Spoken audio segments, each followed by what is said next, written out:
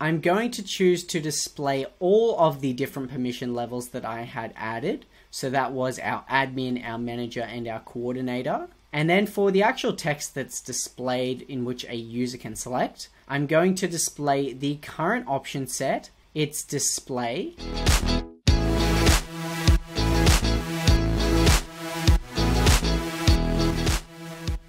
Hello, my name is Lachlan Kirkwood, and today I'll be teaching you everything you need to know about using option sets within Bubble. When I first started using Bubble, I actually had no idea option sets existed until a couple months in, and once I discovered how they were used within an application, it completely changed the way I built any project within my editor. Option sets essentially just allow you to store a permanent value within your database that you can later reference at any point throughout your application. Unlike data types within your application, users can't actually create entries that sit within an option set list, so only you as the admin of your application will have the ability to do that. And now a great example for using option sets is if you're storing and displaying a list of categories within an application. So let's say you're creating a marketplace within Bubble, and you'd like to display a drop-down menu with a list of categories that a user can filter a repeating group with. If you were to create those categories as a data type, you would later on have to go into your Bubble app and manually create every entry that you want to display. And because it's a data type, you of course could allow users to create categories as well. But I would personally prefer to do this using a list of option sets. So with option sets, you can create the list of categories once, and then easily reference that at any given point throughout your application. So within your drop-down menu, instead of having to perform a search through your data type, or manually have to type in a static list of all those categories, you can easily just reference your option set list, and it would display all those categories at once. And now the reason you wouldn't want to give users the ability to create categories is because you'd quickly lose control over the formatting of the categories that are added. So there's no guaranteeing that users are going to add the categories without any typos or even add any duplicate categories. So if you were to use a list of option sets, it just allows you to create a single source of truth. And now while I can sit here and try and explain to you how option sets are used, I find the best way to learn is just by showing you some tangible examples that you can implement into your own Bubble application. So let's open up a Bubble editor and I can start walking you through the process. Over in my Bubble editor here, I've created just a sample page that we'll be leveraging a list of option sets on today. What I would like to do though first is just walk you through the process of how we can actually create an option set list within our database. So if we were to head over into our data tab here, you'll see under the list of tabs here that by default you're currently viewing the data type tab within your database. But over on the right hand side, you'll also see where you can add in a list of option sets. And now the first thing you might notice is that the interface here for creating an option set actually looks much the same to the process of creating a data type. So you can create the overarching name of a data type itself, and then you'll be able to add in a list of attributes, which is like a list of data fields, in order to just store any additional information you'd like within it. And so for my example today, what I'd like to do is just show you how we can create a permission structure within a company's user accounts. So on my page here, I've just created an internal dashboard with a repeating group on it that will just allow us to display all of the users within a team. And what I'd like to do is essentially just add a drop-down menu that displays a list of access titles that just gives users different permissions throughout our application. So if, for instance, a user is listed as an admin, I'd like them to have the ability to update and delete an existing team member within this repeating group. And if a user has a lower permission type like a coordinator, I don't want them to be able to have access to these features. And so it's within this drop-down menu that I'm going to be displaying my list of option sets. And then I'll just take the time to also walk you through the process of creating conditions based on certain option sets. But before we do that, we're just going to need to build out the different permission levels that we can give to users within our team. So if we jump back into our data tab, head over to our option sets menu. What I'd like to do is create a new option set called permission, and I will choose to create this overarching option set. And now within this list, I'll just be adding in all of the different permission levels that users within our team could potentially have. And so I'm going to start by adding in the permission level called admin. I'll then choose to create that. I will add in a manager, and then finally I'll add in a coordinator. And now one thing I would just like to note is that within our drop-down menu, we're going to be displaying the list of permissions here. And the list of options in that drop-down menu are going to be displayed based on the order of the options that we've added in our list here. So it's going to start with admin, then that'll be followed by manager, and finally coordinator. If you'd like to move these items around within our list though, you can simply just choose from the options here to either move these up or move them down within our list. And that's how they will then be represented within our drop-down menu. The other thing I'd like to point out is that you can create additional attributes for each option within this list. So under our permissions list, we've created just 3 plain text options. And each option, as I just mentioned, is a text entry. And so the display of each option is just set as a text type. But if you'd like to store any additional information for each individual entry, you can create what's called an attribute within this. And if I open this up, you'll see that this looks much the same as the process of creating a data field within a data type. So you can essentially give this attribute a name, and then you can choose what type of data this will be. So would you like the attribute to be an image, a file, or even a geographic address? And I'll be showing you another example in a moment as to how we can leverage different attributes. But if, for instance, you were to add an image attribute, it would just essentially allow you to upload a dedicated image for each individual option that you could then later on reference throughout any point in your application. For now though, I'm just going to keep this example quite basic. So I'm just going to keep my option set list as a list of display text. And then if I'd like to actually display this list, I'm going to jump back into my design tab here. And within my drop-down menu for my team members in the dashboard, what I'd like to do is display a list of all of the choices that I've just added into my option set list. So with my drop-down here, I'm going to update the choices style to be a list of dynamic choices because I'd like to pull the options that are displayed from my database. And of course, in this case, I'll be pulling through the option set list. And so the type of choices I would like to display within my dropdown is going to be our permission option set. And now for the data source of the options that are displayed within this dropdown menu, I'm going to choose to display all of the different permission levels that I had added. So that was our admin, our manager, and our coordinator. And then for the actual text that's displayed in which a user can select, I'm going to display the current option set, its display, which if you remember in our database here, the display was just the text itself for each individual option. So I'm going to be displaying the words admin, manager, and coordinator.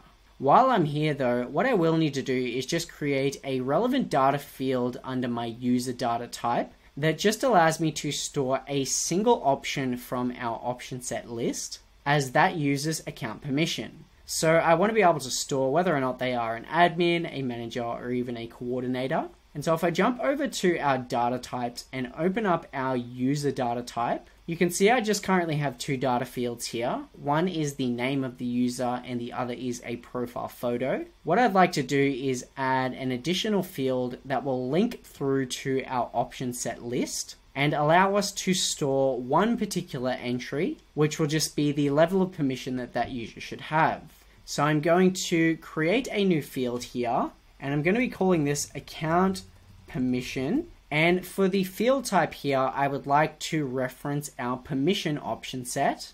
And because one user will only have one permission type at once, so they can either be an admin, a manager, or a coordinator, they can't be all 3 at once, I'm not going to select that this is a list with multiple entries. But by all means, if you were using an option set list where you want a user to select multiple options, a good example is, let's say you want a user to select multiple different time slots that they're available from within a list of times in an option set. You could actually have that as a list of multiple entries because they could select more than one time slot. But for our tutorial today, I'm just going to leave this as a single entry. So I'm going to choose to create that. And what you'll now see is this data field is actually linked through to our permission option set type. And so now I can actually create a workflow within our repeating group and update the permission type that each user has when a button is selected. So if I jump into my design tab again, I'm just going to zoom out there.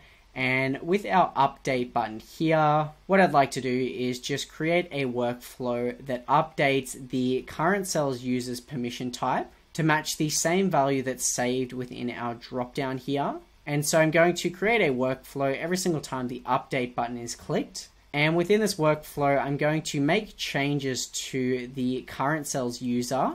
And in this case, I'm just going to update their account permission field. And I'd like this to equal the same value as our drop down permissions. So I'll select its value.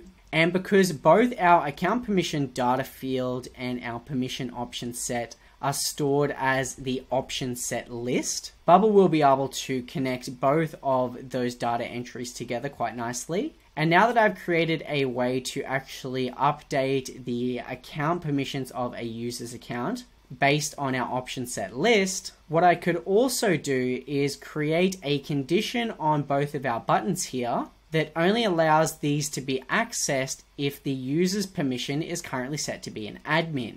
So in this case, I've created a button here, which within this workflow just deletes a user from a team whenever it's clicked. If you were building an admin dashboard, you might only want the admins themselves within your team to be able to access this feature. So what we can do is actually just create a condition that only allows this button to be displayed to those users who have an admin permission type. And so what I'm going to do is unselect that this button should be visible on page load. And then I'm going to create a condition here that will only display this button to those users registered as admins. So I'm going to define a new condition. And within this permission, I just like to recognize when the current user, so that's the person logged in viewing this team dashboard, when their account permission data field is, and in this case, I'm going to select from our admin option.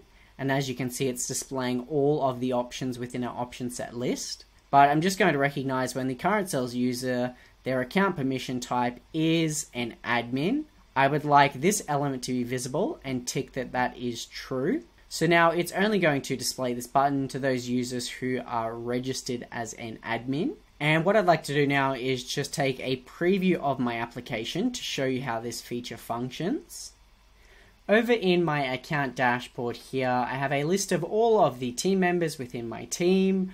I can currently see that my account is set to be a manager. So if I would like to open up my option set list, I can see the remaining two options. And in this case, I'd like to update my account to be an admin. And now what you'll find is that because I have the permission level of an admin, the delete button is now visible to my account. And if I would like, I could select that and it would run the workflow to delete users. But that is just one example of how you can create and use an option set list within a drop-down menu. What I would just like to do quickly though is just show you another brief example of how you can display a list of option sets within a repeating group. And so if I jump back into my Bubble editor here, I have a separate page within my application called a settings page. And this is just used to store a user's details like their name, their age, and their profile photo. But in this case, let's say I'd also like to store a user's favorite animal. And because I'd like to display a list of animals that they can choose from in a repeating group, I'm going to create those choices as a list of option sets. And so before I configure the repeating group, I'm just going to need to create this option set list within my database. So if I head back over to my data tab and jump over to my option sets, what I'd like to do is create another option set list called animals. I'll choose to create that. And now within this option set list, I'm just going to add in a list of animals that I'd like to display. So I can say things like a cat, a dog, a fish, and also maybe a goat. And now, of course, I just added in a list of displayed text. But what I would just like to do is just quickly show you how we can create some additional attributes. So beside every single text entry within my repeating group, I just like to display an image of each animal. And so in this case, I'll need to create a new attribute, and I'll be calling this the image of each animal. And of course, this attribute type will just need to be an image property. I won't be selecting that this is a list of images because one animal will have one featured image. So I'm just going to create that. And now in order to upload an image to each option, what I'll need to do is just select the Modify Attributes button here. And this will now display all of the data that will be stored for this particular option. So for our cat option, you can see that we have the display text and the ability to upload an image. So I'm just going to upload an image that I have stored on my local device here. And so once I've uploaded the image, I'll choose to save that. And then I can head on down to my next option, which is the dog. I'd like to modify those attributes and once again upload another image. And so from my folder, I'm just going to select this image of a dog that I have, and I will select to save that. And then I just have two last images I'd like to upload. There's the one for our fish. I'm just going to select that from my files. I'll choose to save that. And then finally, there was the image for our goat. I'll just select that, upload that, and choose to save that field. And now after I've added in all of the data I'd like to store within my option set list, I can jump back over into my design tab. And what I'd like to do now is just update the data source of our repeating group to display a list of all of the option sets that we've just added. And so for the type of content of this repeating group, I'm going to select from our animals option set list. And then for the data source, I'd like to display all of the animals that I've added to our list. And then of course, like any other repeating group, I can start adding in the elements that will be displayed within each cell. So the first thing I'd like to do is just add an image of each animal. And in order to do that, I'm just going to insert dynamic data and display the current cell's animal. And this is where you'll be able to choose from the list of attribute fields within each option set list. In this case, I want to display the image of each animal. And then finally, if I'd like, I could add in the text of each animal, which of course will just be our display field. So I can insert dynamic data and choose to display the current cell's animal, the display text. And that is how we can actually add in all of the options that we have added to our option set list within a repeating group. I'm not going to go into too much detail about how we can actually build a workflow to select each option. But what I'd like to do is just show you a quick preview as to how this repeating group looks within our Bubble development environment. And so over in the settings page of my application, you can see within my repeating group here, I have a list of all of the animals that I've added into my option set list, as well as the image attribute followed by the display text attribute. And just like that, you can start to see how powerful option sets can be within your Bubble application. If you've already set up a database, I'd really recommend taking the time to just review all of the data types and fields you've created and just see if there's anything you can convert into option sets. But that's all I wanted to explain in today's tutorial. Of course, if you'd like to catch any other Bubble tutorials and guides, I'd recommend hitting the subscribe button below. It'll just make sure you're the first to know when I drop a new tutorial explaining how to get the most out of the Bubble platform.